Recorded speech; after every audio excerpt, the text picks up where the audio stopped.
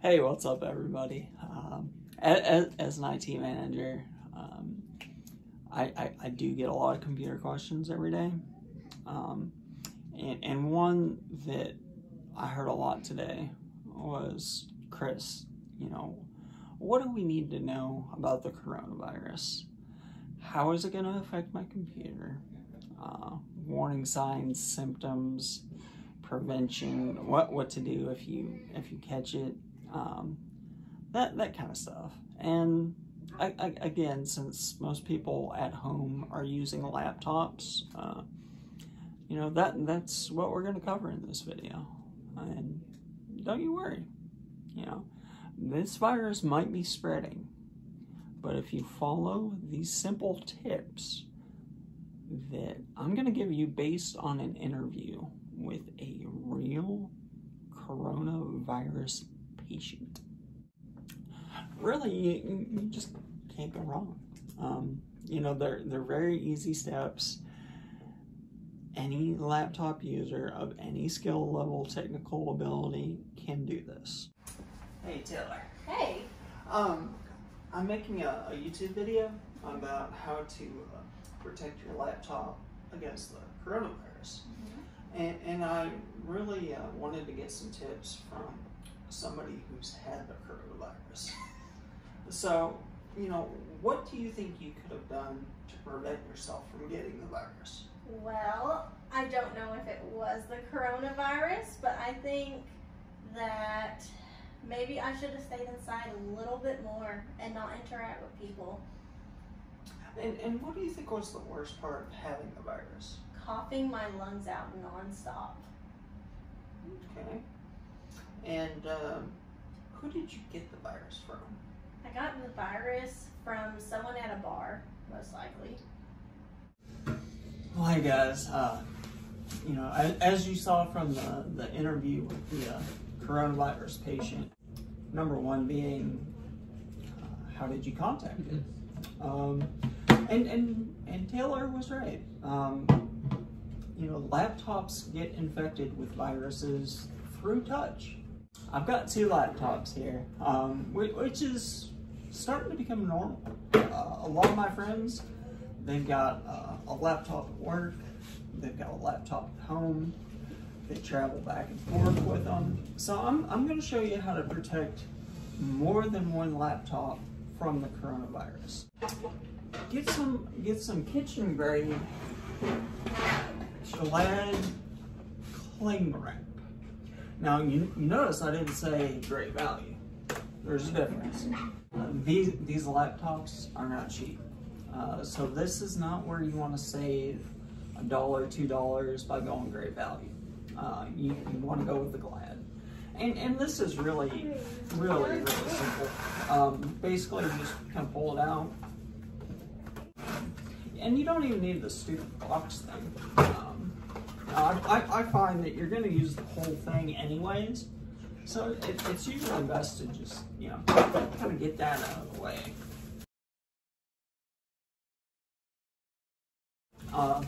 Another important tip, don't just go in one direction. Viruses are tricky. They can get in from a lot of different angles. So after you've done, a horizontal wrap job, go ahead and do a vertical one as well. So, and like I said, you didn't need the box thingy. It's got like a cutter on it, but you just rip and tear. It's that simple. Now that is a pretty secure laptop. And I'm gonna show you the advanced technique for this one. This is really my expensive laptop. That one's kind of throwaway. This one, what you want to do is actually open it up. And it really doesn't matter if it's on, off, whatever. You don't have to open it up and apply the saran wrap if you're willing to use latex gloves. Exterior protection, this laptop's going to get the same thing, but we're also going to put the added layer And really don't worry too much about the hinge area for the screen. This is not about preventing the virus from coming through the hinges. This is more contact from the human body to the keys on the keyboard.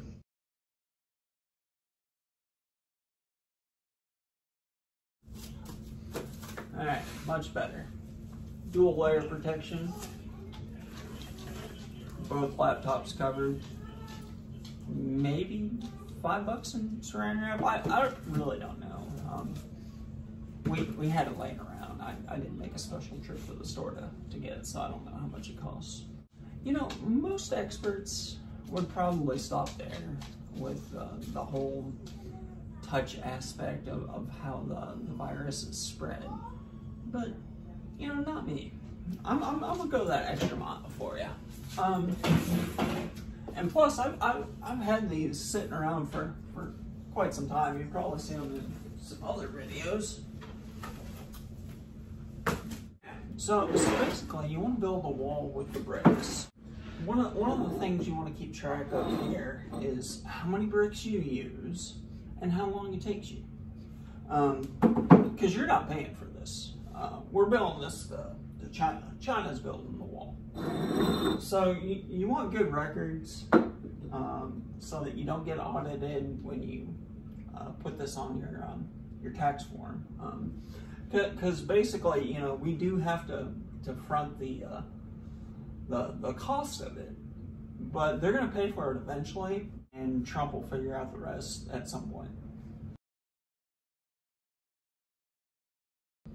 Oh, don't worry if you don't have all the exact same bricks. I'm missing one brick. So I'm just going to go ahead and use 2 smaller bricks to make up for it. There we go.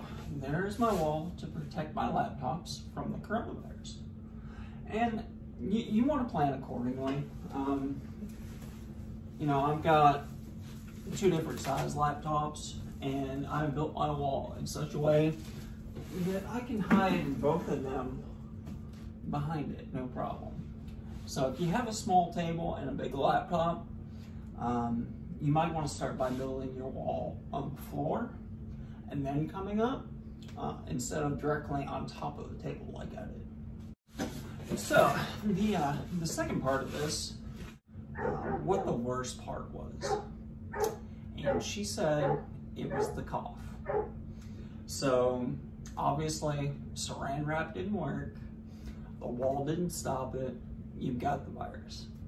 All right, you know, this day and age, you don't have to deal with things like a coughing laptop making a bunch of noise, disrupting you during meetings. You know, you're sneaking onto Facebook at night while your whole family is asleep. You don't want them to know.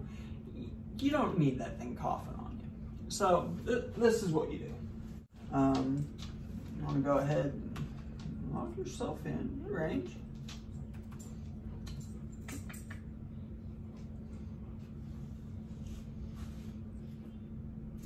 And really, ideally, you know, eradication is the best way to relieve the symptoms. But you know, sometimes you just gotta fake it to make it. So there we go. You're gonna want to open up the start menu. Type in control. It's gonna have a control panel here. Just go ahead and hit open on that. The third category down, hardware and sound. Go ahead and click on that. And again, ironically, third category down. We start with devices and printer, autoplay, and sound. So we're dealing with sound since this is a cough. So you want to go to adjust volume. And this virus is actually pretty tricky. You know, when you're dealing with other viruses, you can usually spot them in here in the volume mixer. You see they've got device and applications. And basically, most other viruses will show up under the applications. So you can mute just the virus to alleviate the coughing syndrome. However, this virus is pretty advanced. So, and instead of going under applications, we're gonna have to go under speakers for the device. And if you notice, there's a slider bar here. So, you know, if it's not that bad of a cough, and you know, you still want to try and get away with some YouTube music or whatever, you know, go ahead and set it at 50%. But all the cases I've seen of this, it's been pretty bad. So you're just going to want to come all the way down here to the icon of the speaker underneath the slider bar and just click on that. And it'll go ahead and put a red little circle with a line through it. And that means, you know, Windows is going to actively be suppressing the virus cough. That simple.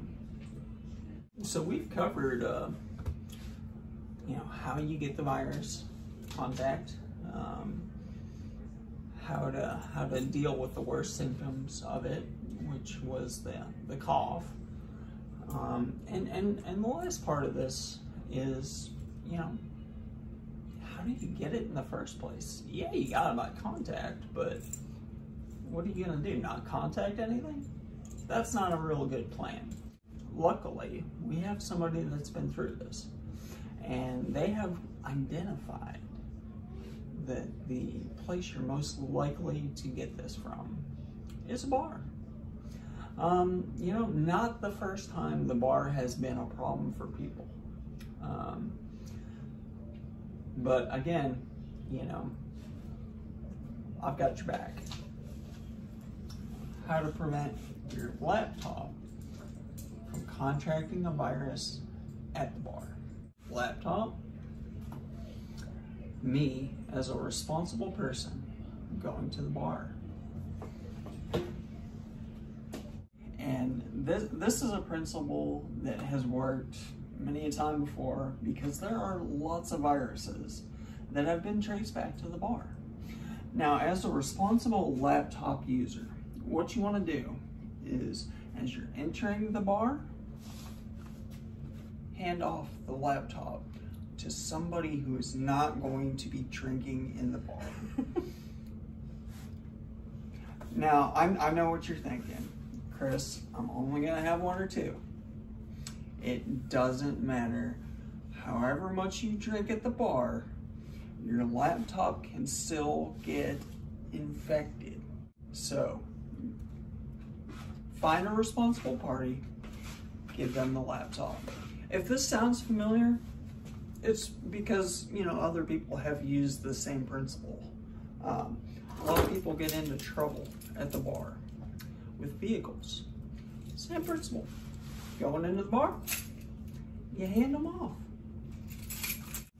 And just don't go into an area where you know the virus is at with the laptop.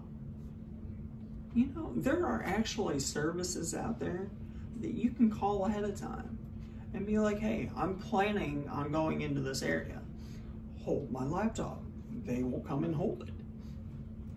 So, no excuse. Protect the laptop. Thanks, Kendra. Christopher, I'm totally going to subscribe to your YouTube channel. So please keep it up and you'll be the next Jake Paul.